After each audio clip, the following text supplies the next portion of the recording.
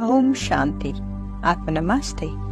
Ever wondered why sometimes you feel off balance or overwhelmed? It might be linked to your chakras, the energy centers in your body. Let us explore how they affect your well-being.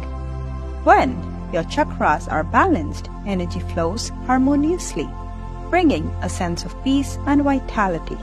You feel centered, grounded, and in sync with yourself. But when a chakra is blocked, it's like a traffic jam in your energy highway. This can lead to feelings of stagnation, emotional distress, or even physical discomfort.